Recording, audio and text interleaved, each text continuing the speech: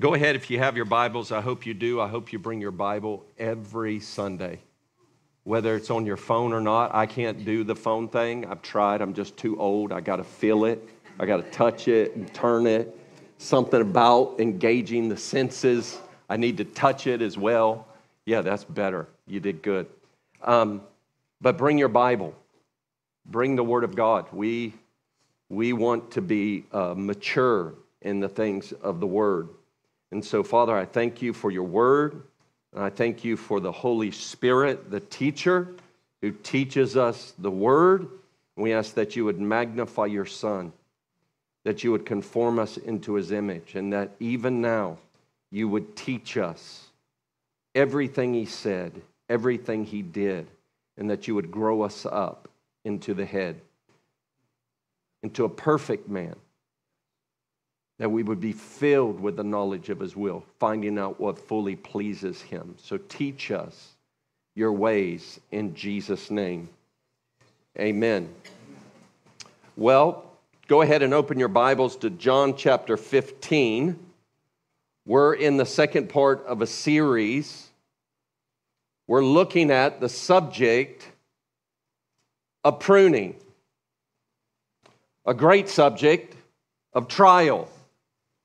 And in this chapter we looked at last week, we introduced the subject of pruning, really, that Jesus in John chapter 15 is in the middle of preparing his disciples for a change in season.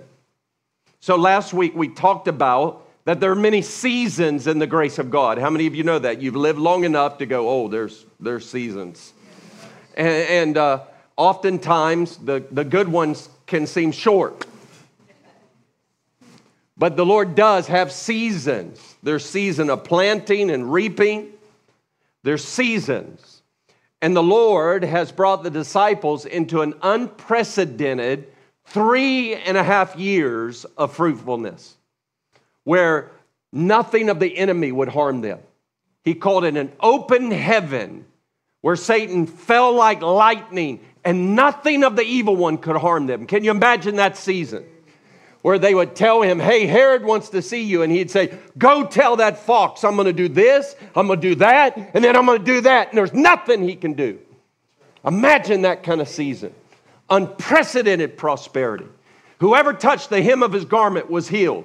When he said, come out, they came out. When he taught the word, demons would manifest, and he would break their power and cast them out and tell them to shut up. They did not have any power over the anointing that came out from him. He would then release that anointing and give it to the 12 and then to the 70, to 120, and the word's going out with power all over the region, feeding of 4,000, of 5,000, walking on water. Nothing could stop him. And then Jesus tips them off that the season is about to change.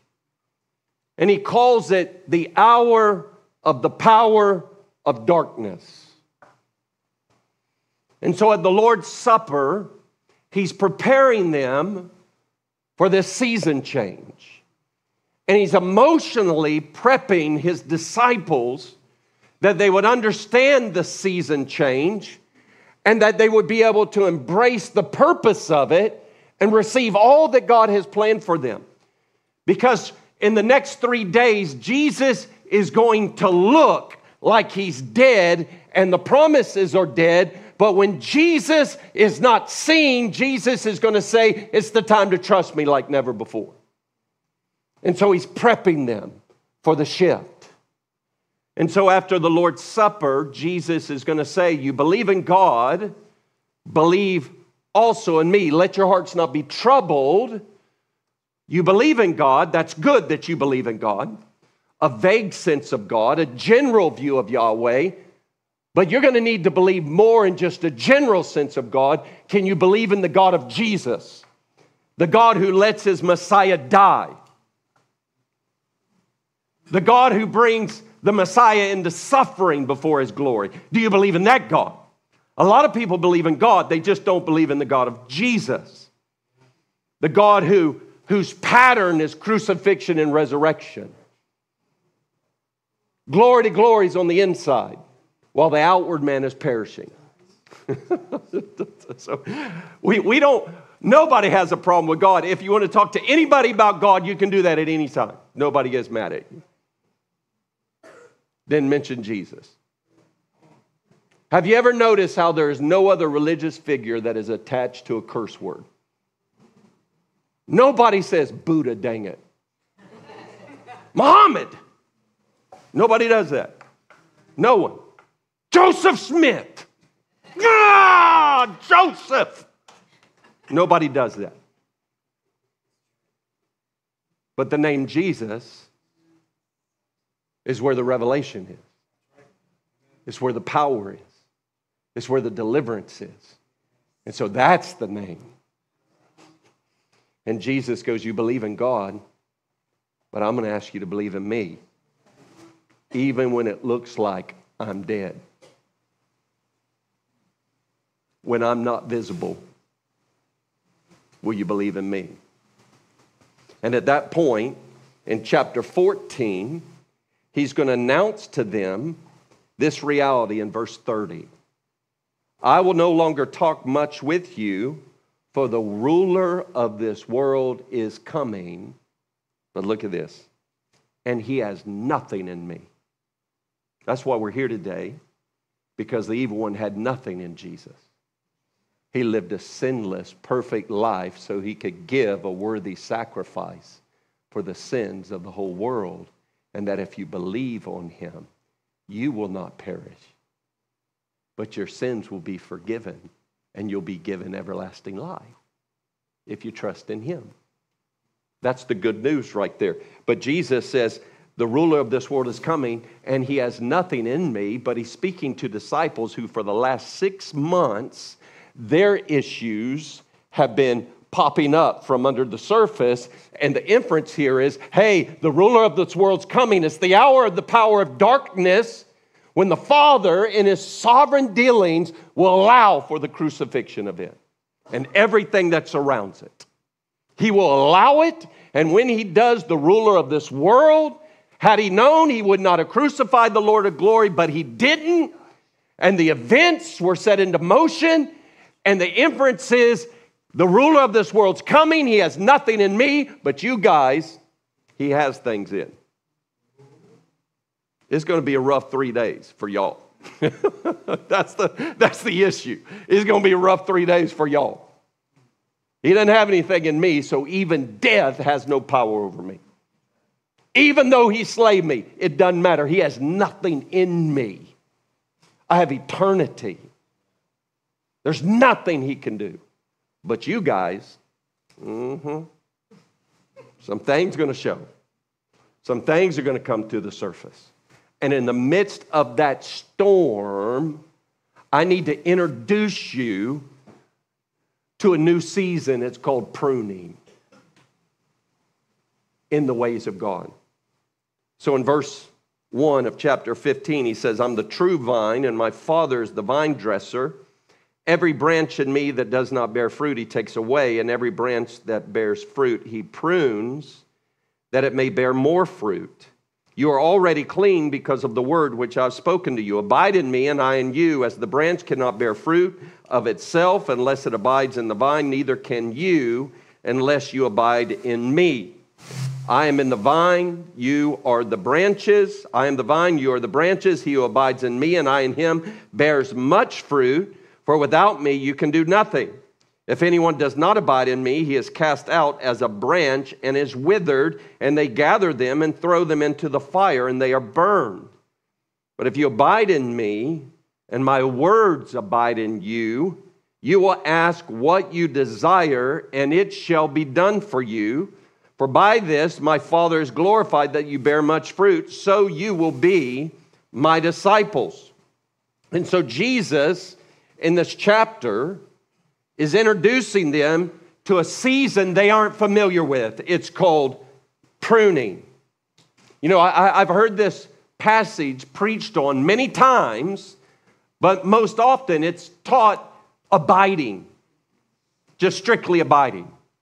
I'm the vine, you're the branch, you abide in me, you'll bear much fruit. But if you don't abide in me, you can do nothing. And every branch that doesn't bear fruit will be cut off and thrown into the fire. Well, most of the time I don't hear that massive part in there called pruning. I just hear, hey, you need to abide. And then they go into a kind of what we would call a systematic treatment of abiding or intimacy or what you need to do to abide. And yet Jesus is linking two crucial concepts here. The first is abiding, and the second is it's equated with pruning, which we don't usually talk about. We rather talk about abiding. But Jesus goes, hey, I need to let you know a part of abiding that has exponential growth factor to it. So that you don't get confused when it comes, because if you live long enough, it will come. You know, everybody, and I talked last week about everyone in here, will go through at least 2 to 3 bone-crushing, earth-shaking crises. Where it's hard to find God, and the promises look gone, and everything around you falls apart. And I said last week, if you're too young to have had that happen, there's really good news for you. There's years to come. Now, the good news is that God works all things together for good, that those who love him are called according to his purpose. And so God is so kind that he uses what everybody goes through for your benefit. For an unbeliever, it means nothing. You can go from hardship to hardship, from bitterness to bitterness, from despair to despondency to more despondency to more despair, to have a little reprieve right before you go back to more despair. And yet God, in his kindness in a fallen world, gives even the most horrible human experience the opportunity to escort you into greater perfection in Christ. That's a kindness that we can't just turn our backs on and go, hey. Because whether you are a Christian or not, you will suffer in this life. That's an equal opportunity employer. The evil one does not care whether you are a Christian or not. You know why he hates you? You're a human made in the image of God, not whether you're Buddhist or Christian. He hates everyone with a perfect hatred. Buddhists suffer as much as you suffer. Muslims suffer today. Families are being destroyed. Famine hits spiritists and animists just as much as it hits anywhere else. He destroys with war, famine, disease, division, brokenness, abuse, oppression, conflict, murder. He's a liar and a murderer from the beginning, and what he hates is you bear the image. You have the likeness and similitude of the Almighty, and that he longs to be with you. Now, when you become a Christian, you have a special bullseye on you. It's like a double bullseye, but hey, everybody's got a bullseye. That's my point. And God uses it for his children to mature you in love, which is a kindness. That's what we talked about last week. Then we answered the question of, because there's really 3 questions that we have to answer when dealing with this subject. And I set forth last week that we are in a season where the Lord is disciplining his church. You don't even have to have an ounce of discernment to know the Lord is shaking his church. You can just read Hebrews 12. He's going to shake everything that can be shaken. You can go to Haggai and just read it right there. He will shake heaven and earth, the sea and the dry land, till nothing but the kingdom remains. Period. You can go to 1 Peter 4:17, judgment begins in the house of God. You can go to Revelation and read that the Spirit and the bride, they say, come, and he is going to make her ready for his coming, dressed in white, right? that we're going to be Ephesians 4:13. We're going to have the fivefold ministry to equip believers till they reach the unity of the faith and the knowledge of the Son of God till they grow up in a perfect man. Therefore, do not be shocked, my dear flock, when you experience trials and tribulations. For did I not tell you that you would enter the kingdom of God through many tribulations? That even the Son learned obedience in the things that he suffered, Hebrews chapter 5. So we talked about pruning. We answered the question of, how do you know when you're in a season of pruning? Today we're going to look at what's the purpose of pruning. And the next time I preach, we're going to look at how do you cooperate with it. If you know you're in it and you understand the purpose, it's not enough just to understand the purpose. You actually have to cooperate. How many of you know you have to cooperate with the Spirit? You know, there's kind of a thought process, which is this, that the Lord just overcomes you so that you get saved, and then we kind of drop off the mat. You can't resist him. If he wants you saved, you just get saved, and then we're just left to duke it out in sanctification. You mean he could overpower me when I was totally resistant, but now that I've said yes, he can't help me? Hey! My point is, it's not determinism. You actually have to cooperate with the Spirit. As a believer, you actually have to go, oh, that's the ways of God. Oh, okay, this is the purpose. Here's how I cooperate. Here's how I act in this season. I want to grow up into maturity. I want to understand what are the schemes of the evil one, and I understand the ways of God. Why? So when I find myself here, I know what to do. And I actually do it. I'm not just tossed to and fro on every wind of doctrine and every practice. Paul said, you know my doctrine and my life. Now hold to the doctrine and follow my life. You got to do it, Timothy. Stir yourself up in your most holy faith. Remember the prophetic promises over you, for by them you can wage the good warfare. You got to do something, young man. Don't be afraid.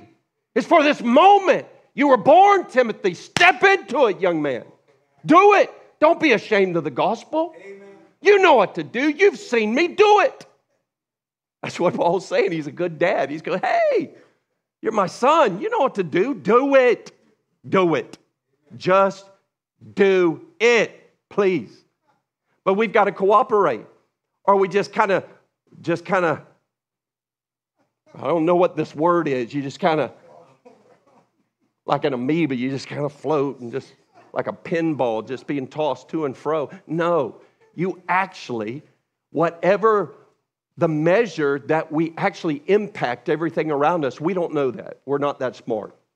God in his grace hasn't told us the balance between free will and sovereignty. All we know is how we act really matters. And the amount of knowledge we can attain really impacts what we choose. And if we choose wisely, we reap blessings. And if we choose poorly and stay in ignorance, we get poor results and ignorant results. And so we've got to know these things. That's why we teach the Word, so we can grow up. So the first thing that we talked about last week, and then I'll move forward, is how do you recognize you're in a season of pruning? And just to cover it for those of you who weren't there, I don't know about you, but James says this, consider it all joy, brethren, when you fall into various trials. And I'm like, that is such great language. Because that's how trials happen. You just fall into them. How many of you prepped for the trial, knew the trial, you saw it coming, and said, oh, that's the trial. It's going to be here in 2 weeks. I think I'll just slide into it. I'll just ease into the trial. No, that's not how trials come. Trials, you fall into them. You go, what the heck? What? Joseph Smith. That was awesome. That was awesome. That was awesome. No, you fall into them. And because you fall into them, you're disoriented. And the saints don't do well at the beginning when they fall into them. It takes you a little while to get your bearings, and then you're like, whoa, I think I'm in a season change. How'd you know that, brother? You lost your house? Your wife moved out? Kids don't like you? Doesn't take much discernment. No, but you fall into them, you go, what?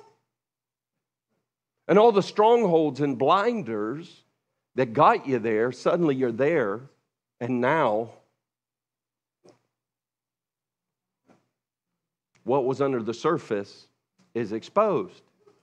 And so I don't know about you, but when I fall into trials, I don't always know, is this God? Did God's sovereignty bring me here? Is this the rage of Satan? Or is this my sin? Or another one, is this y'all's sin? I mean, we don't talk about that one. That we actually do impact one another. It's God's sovereignty, Satan's rage, my sin, our sin. And I don't know if it's you, but when I get in these kind of issues, I don't know whether to just entrust myself to God and say, thank you, start rebuking the devil, repenting of my sin, or confronting us. And so at the very beginning, I remember, especially in my 20s and 30s, I'd just do them all. Thank you, God. I rebuke you in the name of Jesus, Satan. And I would just search my heart and then, who do I need to talk to? They opened the door. My spiritual authority must have opened the door to something. And so I just do them all. But I want to give you a little tip on how you can know when you're in a season of pruning. And it's really quite simple. And just match it with the natural pruning. Nobody goes by a tree and wonders if it's been pruned. If you go by a tree or a plant, branches are cut off. You never go by a tree and go, oh, wonder what happened to that. Was that a tornado? No, that's a clean cut. It's pruned. Why? Because of loss. It's lost branches. It's clear. And beloved, you know you're in a season of pruning by the Lord when you suffer loss. It's one of the main indicators. As a matter of fact, a season of pruning brings a loss of finance, possessions, impact, influence, position, stature, relationship, and opportunity. In fact, to be pruned is to lose the basis by which everybody else evaluates you as successful.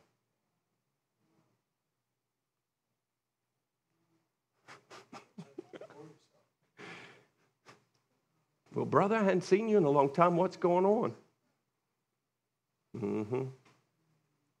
A lot's happened. And then you share your story, and you know they're walking away going, that brother must be in sin. I mean, all hell broke loose on his life. My goodness. Da-da-da. And the next thing you know, you're like Job's friends. The point is, when Job was pruned, everybody around him deemed him as unsuccessful, unfit. And the entire time, God was going, no, I'm pruning Job. I'm taking him to the next level. You see, various trials diminish resources and make secondary and less important pursuits impossible. And the process of loss on multiple fronts produces weariness, fear, and despair. Anybody ever been in that place where everything that gave you security, reputation, stability was removed, and you hate to even tell your story to people because you know what's going to They're just kind of give you the look like, ooh, glad I'm not in that season. Am I the only one? Y'all are looking at me like I am the only one today. Your reputation can be maligned. You can lose finances. You can lose standing, or maybe it's opportunity. This is the time. The open door was in front of me. It closes. But it's in that place, the testing of our faith. And so today I want to look at the fourfold purpose of pruning. Now, Wes gave us 3 great illustrations from natural pruning at the end of the service last time. I think he said it was the gardener prunes for fruitfulness, health, and beauty. Fruitfulness, health, and beauty. I'm going to look at John 15, 4 things from John 15 that Jesus is going to say this is the purpose. And why do I want to give you the purpose? I don't know about you, but I cooperate better when I know why. I don't know if you were one of those kids. I was. Why? Why? Why? You need to do this. Why? Why? Why? Anybody? Anybody that kid, or you had that kid? Mm-hmm. Yeah, I got 3 of those kids. Every one of them was a wire. Why? But what's the fourfold purpose? Jesus said, I tell you these things beforehand so that when you get in them, you can be obedient. So we want to know these things beforehand so that we can be obedient in the midst of it. Because suffering is both the context and the fruit of a fallen world. Everybody experiences suffering. Knowing this, we can rest in the truth that the Lord uses every season. Now hear me. When you're a believer, the Lord uses every season to produce love in your heart. That's His commitment to you. That's the evidence that you're His son or daughter. He can use great pain. How many of you have experienced great pain and found yourself in the midst of the greatest pain feeling the closest to Jesus? So much so that when the season shifted and you weren't in great pain, you actually are glad you're out of the season, but you're sad that you don't feel as close. Anybody felt that? You young people, it's when you break up with a girl you thought you were going to be married to, or vice versa. And in that place, you say, oh, God. And next thing you know, your heart's burning. You feel Him close to you. You draw near Him. It's just like that. Why? Because the Lord is close to the brokenhearted. He's near to the humble and contrite. He just comes close, and it's like, have you ever fasted to where you get in that place where you're more aware spiritually? And there's this sense of discernment, and your spirit's buzzing. You're just like, you want to evangelize everyone, and you just want to live for Jesus all the time. You're like, you're buzzing spiritually. And then but you want to break the fast. At the same time, you're buzzing. You're ready. You're counting down the 21 days. You're like, And then you break it. You're excited. And then that dullness comes on. You're like, Where'd you go? Sugar is the hindrance to intimacy with Jesus. Yeah, there's something like that because he draws near. But here's the point. Here's the promise to you. You have the promise that every season of the soul, God uses it to make your heart bigger in love, if you'll cooperate. And the bigger the shaking, the more expansion of your heart He can pull off. There's a direct correlation to the measure of the trial and the measure of the exponential growth in love if you'll say yes to Him. Now, I'm saying that so you can have understanding. It doesn't necessarily make you feel better when you're in the trial. When you're in the trial, you're like, dang, Joseph Smith. Darn it. It's hard. But I tell you, there's something when the Spirit will nudge you and go, to the measure of the trial, Alan, will be the measure of the exponential growth in your heart if you say yes to me right now. Here's why. And I say this, I'm going to say this 1,000,000 times if you get to know me at all, which is this. It is a kindness that you get to love him right now in the trial, because it's the only small window of eternity that you get to do it. Do you know in the next stage, which for you and me, it's going to be 70 years, 80 with strength. And beloved, I'm 54, so that ain't long. My window's closing, and I only have a few decades to love him in the trial, in faith. And that's why faith is so precious. You know, in the next age, you won't love him by faith. You'll love him by sight. But you know how precious it is? He said to Thomas, blessed are those who do not see and believe. In fact, Peter calls that kind of faith golden faith. Do you have any idea the preciousness to God when you love him when most human beings don't? When most human beings will accuse him, you actually love him. It moves him. Jesus said, I've never seen such faith like this in all of Israel. It moved him. The fact that you could offer God something that's rare on the earth now in the trial. And the exponential factor it is. And so the first thing that we look at, Jesus says very clearly in verse 2, he says, every branch in me that does not bear fruit, he takes away. But here he's going to give us a purpose. And every branch that bears fruit, he prunes that it may bear more fruit. So the first purpose of pruning is this, to bear more fruit. In other words, you need to be encouraged when you find yourself in the pruning season. Why? You're not being pruned because you failed. You're being pruned because you are fruitful. Did you ever see that where he goes to, what's his name? Lazarus dies, and it's going to say twice that Jesus really loved Lazarus. And your big question is, well, Jesus, why do you choose the ones you love to kill? It's like choose a Pharisee, kill him, then raise him up when his body's rotted. Instead, you choose your closest friends that you're going to spend the night with on the Passion Week. You're going to choose him to kill. I mean, you've got the very first written book of the Bible is, have you considered my servant Job, Satan? Ah! You know, there's one context you don't want your name mentioned. When God's talking to Satan. Have you considered my friend? Fill in the blank. You're like, no, don't consider me.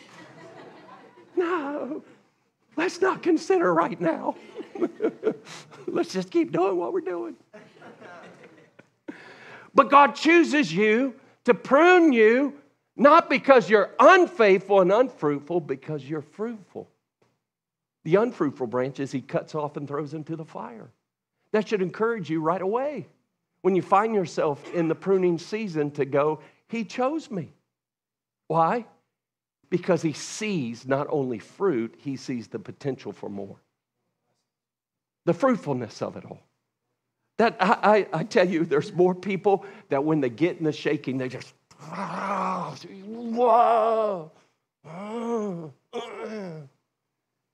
No, you don't have to do that. You don't have to. You can fall, how do I say it? You can fall into the trial with the understanding that he's making you more fruitful. The unfruitful branches aren't pruned, they're destroyed, but the fruitful branches are pruned. Now, here's the very next sentence is really important that you understand it's because you're fruitful that you're pruned, because in the pruning process, especially at the beginning, in the midst of the loss and the weariness and the warfare, the evil one comes to whisper to us that it's your fault you got yourself here. You're in this because he's displeased. You're in this because you blew it. You're the problem. And the evil one will come, and he'll not only inflict the warfare of the circumstance, and God in his sovereignty will allow it, he'll then come and mistreat. How many of you know he enters Judas, gets him to betray Jesus, and then he turns around and gets him to kill himself? He doesn't even reward his servants. He's a murderer from the beginning, a liar and a murderer. And so therefore, when they find yourself in the trial, the evil one will come, and now he will whisper in your ear, God is mostly mad and mostly sad concerning your life. He's not in this, and you put yourself there. And in the midst of that warfare, usually believers don't do so well the first couple months. Have you ever noticed I could go through a pattern in the Bible where Abraham, he goes, Abraham, leave to a land that I promised to you, leave your father's house. Abraham goes. As soon as he's in the land, he builds an altar, and you're like, hey, we're good to go now. And then the very next verse is, and a famine came to the land, and Abraham had to go to Egypt. And you're like, whoa, wait. You told the man to leave his father's house. You're going to bring him into a land and bless him and make his descendants as numerous as the stars in the sky. And the moment he builds an altar and says, thank you for bringing me safely to the land, you kick him out of the land with a famine.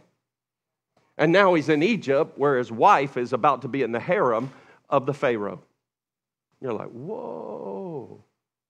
Little did he know at that point, if you were Job's friends, you could come and say, Abraham, you brought yourself here. You did this. God's displeased with you. What you don't know is God set up the whole thing so that Abram can become Abraham and walk out of Egypt with all this gold and wealth by Pharaoh. The trial's going to end with a double blessing, but you can't perceive it on the front end. So beware if you're Job's friend. Be very slow to accuse, because we frankly don't know a lot. And I would say that to all of you if you live in a community, be very slow to accuse Job. When you look at one another, don't look with those critical eyes. Because sometimes you don't know. Is it Job, or is it Judas, or is it somebody else, or is it you hear what I'm saying? So just be slow. Because you could find yourself speaking against the dealings of God. And you needed to be the encourager in the midst of the warfare. But most of the time, the saints, when you get into it, you get weary, you get overwhelmed, you're confused, and you don't know what to do, and you don't know why you got here, and the evil one will come and whisper to you, you did this, you made the wrong move, you did that. But Jesus wants to let you know right off the bat, hey, guys, you're about to be pruned, you're about to go through a serious trial, but here's the good word, you're clean because of the word I've given you. You're like, what? Clean? Peter's about to deny you. Judas has betrayed you. Everybody else is going to run off. And you're saying they're clean? And in John 17, over and over, he's going to say, Father, they're clean.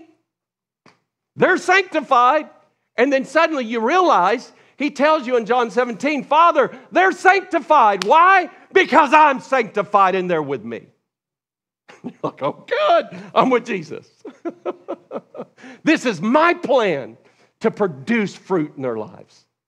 I've arranged the next 3 days in the sovereign purpose with you, Father, where they're going to be sifted and tried. Their fault lines are going to be exposed, and yet they will have lost nothing. Why? It's my plan, and I'm the Lord. And I pruned their branches. I didn't prune them because they did wrong. I pruned them because they did right, and I'm helping them answer the very cry of their heart to be holy as I'm holy. Bearing more fruit. Okay, there's a lot more we could say on that. Secondly, seasons of pruning demonstrate the true source of one's fruitfulness. Look with me here down at verse 5. I am the vine, you are the branches. He who abides in me and I in him bears much fruit. For without me you can do nothing. If anyone does not abide in me, he's cast out as a branch and is withered. They gather them and throw them into the fire. They are burned. Now, here's the point here. If you've ever entered into a pruning season, the loss brings a swift humility to your perspective. How many of you know in the fruitful season, it's just a little easier to kind of stick your chest out? Somebody shares they're struggling, you go, man, I'm glad I'm not like that dude. Man, I'm glad I dealt with that a long time ago. Glad the Lord showed me how to deal with that issue.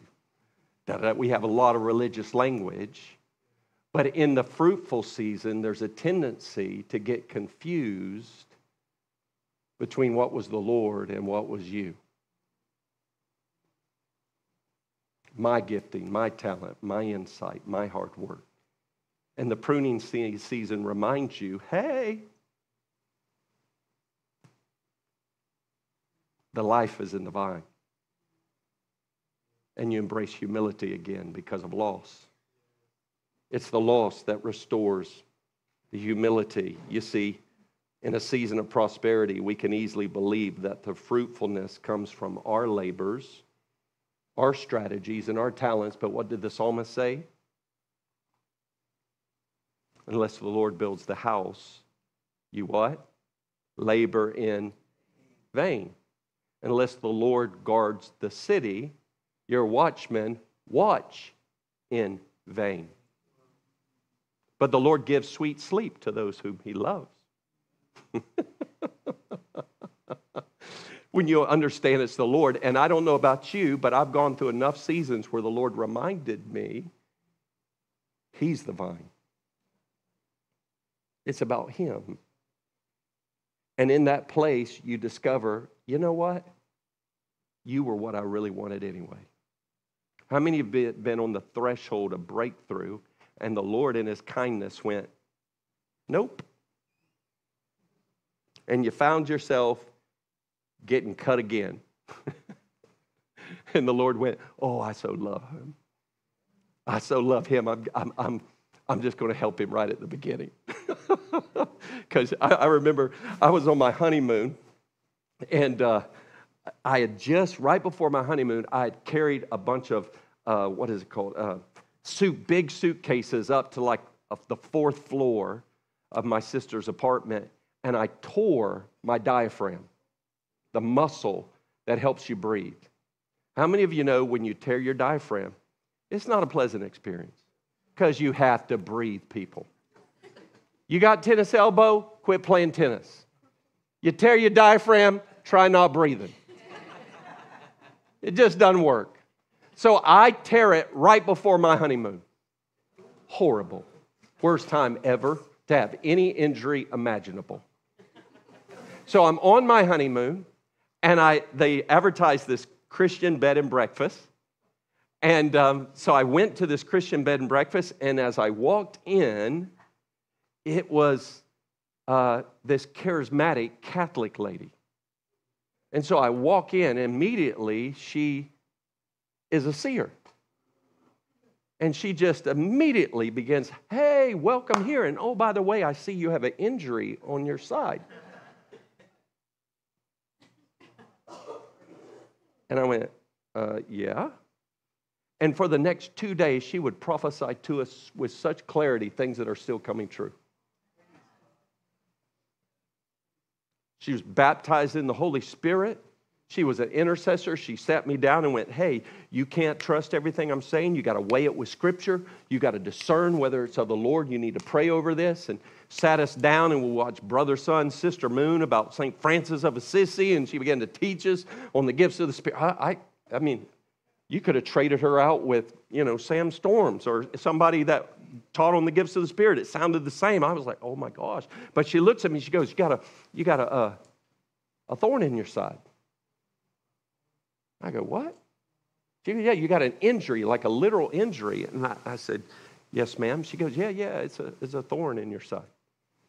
I said, oh, what do you mean? She goes, you got an ego problem. The Lord says you have an ego problem. Okay. And he's committed to helping you. I thought, oh, God. He's going to prosper you in this, this, and that, but he's going to help you. He's going to help you to stay in that place where you understand that unless you abide in the vine, you can do nothing. And if you've ever been in that humble place, you realize just how little control. Let me tell you, you are free when you discover you have hardly any control over anything. You're free. One of the worst taskmasters, slave owners, is when you imagine that it's up to your performance. If you think it's dependent on you, boy, that's a rough taskmaster. Because what happens when you get acquainted with you and you discover you ain't as impressive as you thought you was, are. But I tell you, the Lord comes and he goes, he reminds us in the trial season that fruitfulness comes because of him. And in that humility, the Lord really enjoys our broken and contrite heart. Because in our broken and contrite heart, we're reminded, I'll say it this way, the fear of the Lord comes and says to us, hey, you think you're here, but you're really here. But because I love you, if you just humble yourself, I'd like to take you here.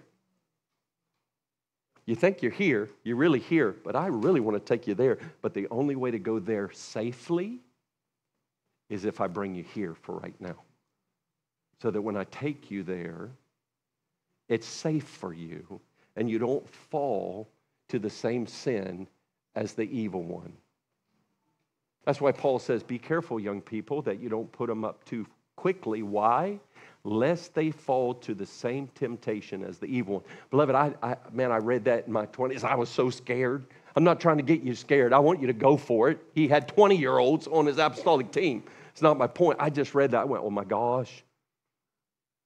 Lord, I hope you're committed to preserving me for me. And the Lord goes, I am. I'm really good at it. It's called pruning. I'll help you. In fact, when you fall into pruning, rejoice because I'm doing a good work. You see, we're reminded of our great need for God and become grateful to him as our life source. How do I say this? We could spend a lot of time on it, but the Lord, the longer I live, the more I realize the Lord just really wants humility. It's the fragrance that attracts him and brings him. He wants our brokenness and reminds us of our great need for him. It reminds us that God did not call us because we were impressive. He called us in our weakness to display his glory. When you want to know what a horrible yoke impressiveness is? Because once you try to put up that air that you're impressive, you got to live in that. That's celebrity Christianity in a nutshell, as we put the talented, impressive people up there, but they really know in their hearts they're not that impressive, but they got to keep the machine going. This mouth is what brings it in, right here. Then that mouth is what it got to keep feeding everybody. No. We've got to get over that. We're all in the same place. And when you discover you're not that impressive, but he's madly in love with you and wants to use you more than you want to be used, he just wants to use you safely. Beloved, if there's anything we learned, if he will stop Moses from going into the promised land, he'll stop all of us. He was the most humble man on the face of the earth, and God went, you're not safe to go in right now. If I let you in where you're at, Moses, it's going to harm you. And I'd rather give you more eternal rewards. That's how kind God is. But when you get set free, can you imagine the freedom of being delivered from the lie that you got to be impressive? You just have to be yielded. You have to be humble. And that brings us to the third thing, and I have to speed it up. I'm sorry. Thirdly, Jesus explains that pruning causes a twofold movement of the Word of God in our lives. I want to read this verse. It's very important that you understand this. I wish somebody had told me this when I was young. If you abide in me and my words abide in you, you will ask what you desire and it shall be done for you. For by this my Father is glorified, that you bear much fruit and you will be my disciples. Look at this. If you abide in me and my words abide in you, the pruning process not only forces us to abide in the vine to know our source, but it brings us into what I call a twofold movement of the Word in our lives. How many of you know the Word that we learned in the previous season is what gets tested in the pruning season? You've got to understand what put you in the testing season was the previous revelation you got. Amen. Here's what I mean by that. How many of you have ever studied meekness in the Word? I have a good friend. He studied meekness, gave himself praying for the cultivation of meekness in his life. And for a year, as he prayed it and studied it and taught it, he came to me one day and he said, my life is a mess. This has been the hardest year of my life. He goes, I've been mistreated and betrayed and wronged. He goes, this is horrible. And he goes, and I was in my quiet time this morning, and the Lord told me, you asked me to form meekness in you. There's only one way to form meekness: mistreatment.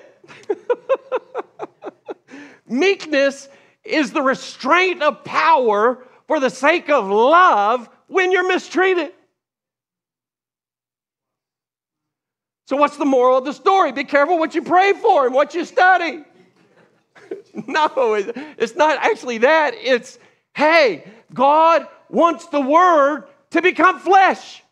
This is what I love about God. He's not an idea. He's a person. Therefore, He wants His Word to be fleshed out. How many of you know it's better to be humble than to understand humility? God is not the great idea. He's not an energy force. He's a person. That's why the Word is always looking to become flesh. In the beginning was the Word, and the Word became flesh. If you don't get that down, you won't understand the ways of God. You'll be bitter and mad while you're in the trial. And the Lord's going, I want the Word that you studied in the previous season, I actually want to work it out in you. So if you study forgiveness, guess what? He'll help you get an opportunity to forgive. You're like, You're going, but I'm studying a lot. Well, welcome. You're going to have a lot for the Lord to produce in you. Because He always wants to test the Word. So why? It becomes flesh. Because He's looking for the fourth thing, which is an intercessor. We think intercession is about words. It's not about words. It's about a person that stands before God and gets what he or she wants. Don't be surprised when God is fashioning you and forming you and pruning you and cultivating you and smashing you and crushing you. Why? He's looking for a vessel that whispers to Him so that He can do it. You want language, He wants flesh. He wants the Word made flesh so that you are the intercession. We got a whole generation that's trying to find language. That language you're praying is working to make you a person in His image. And He loves you so much, He won't leave you at the microphone. He'll meet you in the parking lot with your girlfriend and in the home with your wife and with your friends that betray you and with the na. Why? So the Word can become flesh so that in their humbleness and your brokenness, you just whisper things to the King. If you abide in me and my Word abides in you, you can ask the Father whatever you desire. Why? Because your desires have actually been changed. You know, in James, he warns us of prayer that doesn't get answered. He says, you have not because why? You don't ask. And then you have not because when you ask according to your worldly desires. And he loves you too much to give you that. I asked my dad for a motorcycle when I was 8. My friend had a motorcycle. I need a motorcycle. My dad said no. You know what? I would have killed myself on that motorcycle because I had no restraint. Some of y'all, I am a, what is it called? I wish my wife were here. Obsessive compulsive. When I do something, I just do it. I would have been jumping cliffs with that thing, ramps. I would have died within a week, I'm certain. And my father went, I love you, so no. I love you, no. I love you, no. No, I love you. We ask, but we ask amiss because our lives haven't surrendered to the cultivation of the Word where God can just answer us. You know, it goes a step further. I don't think we truly understand the nature of intercession because we think of words as magic spells. If I just get the right combination of words. No, you know what you want? You want the right combination of God's character formed in you that you don't even need words. Where the Spirit has done the work in you and groans beyond words. It's you. I remember when I was looking for the right words for that situation, and it was like the Spirit said, it's you, Alan. It ain't your words. It's you. You know what David said? They hate me, but I, and your translations will say, I pray. But in Hebrew, it's 2 nouns. It's not I pray, a noun and a verb. It's actually I prayer. They return my love with hatred, but I prayer. In other words, I am prayer. It's me. Do you know what in Ezekiel 14, 12 to 14, what God said? This city has been so rebellious that even if Noah, Job, and Daniel were here, I would still destroy it, but I'd save them. Just them being there. Do you get the inverse of that truth, which is this? Wherever Noah's at, it's good. Wherever Daniel's at, it's good. Babylon's just fine. Daniel's there. Where Job's at, it's good. Do you understand a life of intercession because you've been formed by the Almighty in the place of pruning and in the place of trial? You've been pressed, tried, weighed, sifted, refined in the refiner's fire. And the Lord goes, you don't even know it, but your life has become prayer. Because your desires have been shaped to His desires. You don't even have to say something. You know, Jesus in John chapter 11, it's one of my favorite verses on intercession. He says, I'm going to say this out loud for y'all's behalf. God's already heard me. Well, you ain't said anything. I did. You just ain't heard me. And then He says to God, you always hear my prayers. Wow. Jesus is not only the revelation of the Father to us, He's the revelation of us to His Father. Can you imagine that a man on earth could say, you always hear me. You always answer me. You imagine your life being conformed to the image of the Almighty in such a way your very life is intercession wherever you go. I remember this man, he's an Anglican priest now, but he was one of the premier youth evangelists in the nation. And I remember he went in to a McDonald's, and there was this Harley, what were they called? It's the old gang. I can't even remember. Hell's Angels. The other one's the Outlaws, right? Hell's Angels. And he goes in and he sits down across from this big dude. I mean, big, tatted up dude. Sits down across from him, shares Jesus with him for about an hour. And he comes out and we go, man, Hooli, what? You know. What happened? He goes, dude, it was amazing. Did he come to know Jesus? Not yet. Okay, I thought it was amazing. He goes, it was. You know why? That dude was 3 feet from Jesus the whole time. Okay, what do you mean? Jesus showed up like in McDonald's, Mickey D's? Jesus appearing to the Hell's Angels and Mickey D's? Let's get a video of that, put that out. He goes, no, man. He goes, I was there. I was there. He was 3 feet from Jesus for an hour. He goes, man, that was powerful. I thought, oh gosh. I go, that's the right perspective. He had an understanding. He is intercession. He is it. He's the Lord's friend. And I thought to myself, oh my gosh, you mean if I go through pruning, I'll bear more fruit? I'll get connected, that I don't have to be impressive. I get freed up from my performance mentality and celebrity Christianity, that he's the source of all things and we're all on the same playing field, all level before God. We all play for the same rules.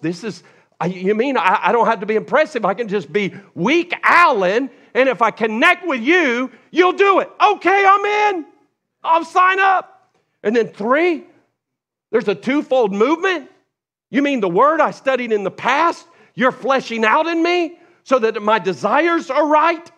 And in the midst of the trial, I not only get fleshed out what I studied in the last season, I find out I don't know enough word for the next season, so I start studying the revelation that's going to help me in the trial. And that new study of that word becomes the catapulting of me into the next fruitful season. So we get tested on what we learned, and then we start to wrestle with questions we didn't and go to the word for the next season. You mean I get to flesh out what I learned and go deeper in what I don't know? That could be the currency to purchase the next season of prosperity? Really? Okay.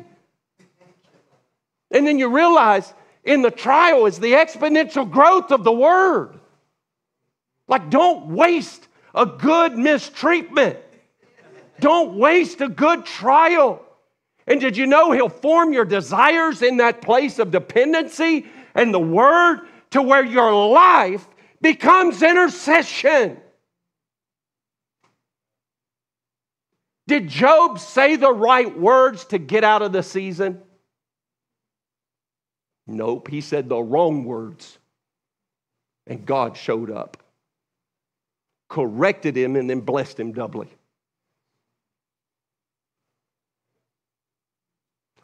I find that a lot. I get put in the trial. I'm trying, but it ain't all lining up. The Lord goes, don't worry, I'm fleshing something out. You can't even see it. It's too deep. So that wherever you're at, I answer you as intercession. Man, if you understood that, you wouldn't waste a good trial, would you? Now, why am I saying that? So we don't talk ourselves out in the midst of the trial with some kind of pop psychology. No, God really likes you. That's why you're here. I think he really likes you. That's why you're struggling. He really loves you. That's why you're experiencing this. Oh, and by the way, I'm with you in it. And the Lord is going to produce more fruit. And don't worry, in the midst of your confusion and despair, you're clean.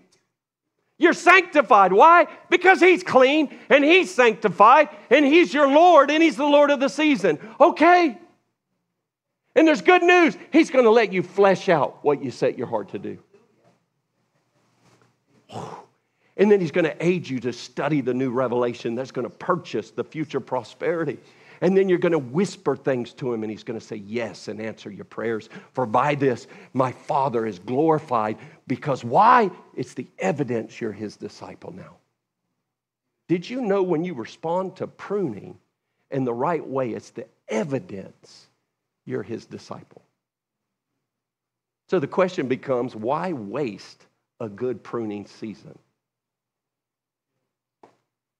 That's what I hear the Lord saying to me, Alan. I'm not done with you. Every time in the midst of this shaking right now, it looks like it's going to land, peace will prevail, and it blows up. And the Lord goes, I ain't done. I'm going to get everybody on this one. Okay. I want to go deeper, Alan. Deeper. Feels pretty deep. Really stinks. This is horrible. Yeah, but hey, from my perspective,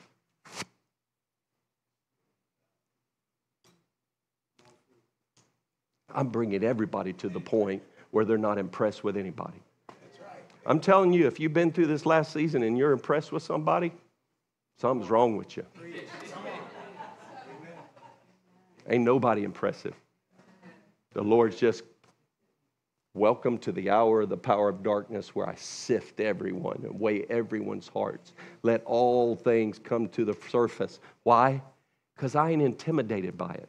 I'll never forget it, and I'll close with this. Do you know the Holy Spirit spoke to me one day because I was in the midst of the Lord revealing my weaknesses and really bringing things to the surface.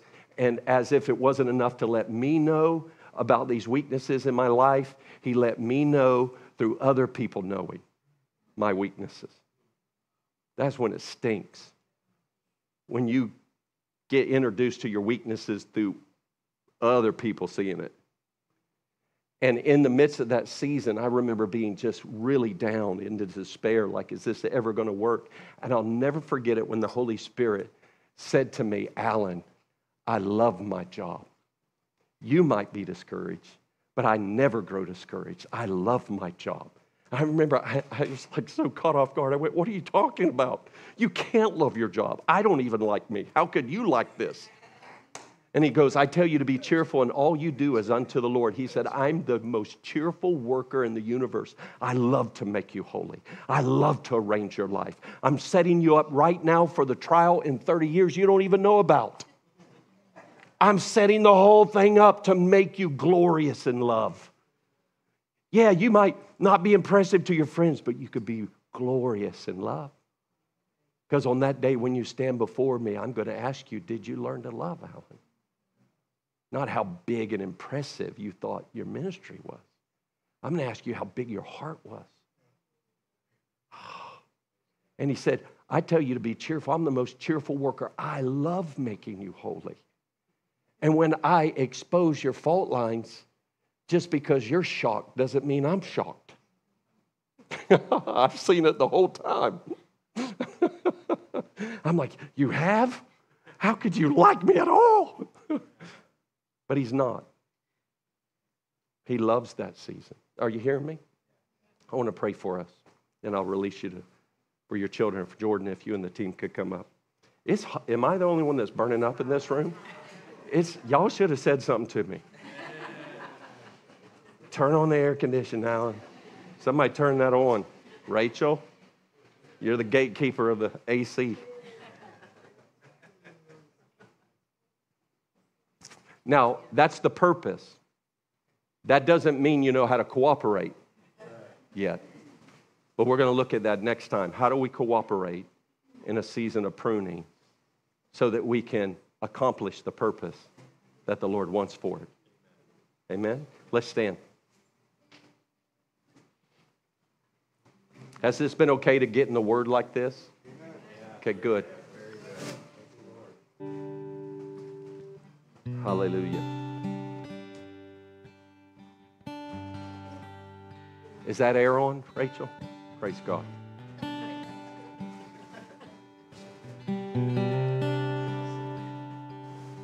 I thought it was me. I thought, man, the fire of the Holy Spirit's in this room.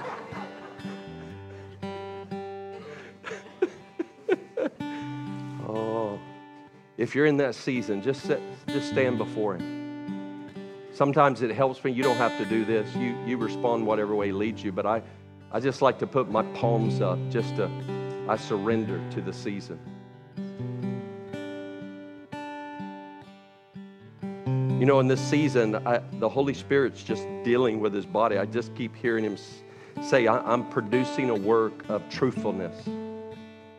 I want honesty at the deepest level. I want to remove exaggeration. I want to remove lying. I want to remove anything that's tainted. I want you to be honest. You may be in a different season where He's pruning greater trust that He's your provider. You may be in another season where He's producing a work in you of forgiveness. You may be in a different season where the Lord's saying, I'm actually producing discipline in your life. I want you to do some things that are according to biblical wisdom.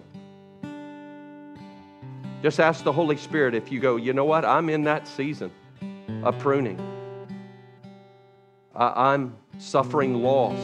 Everything by which other people deem me successful is being removed. Just begin to talk to the Lord. Ask Him, say, Lord, I want to cooperate with your purpose.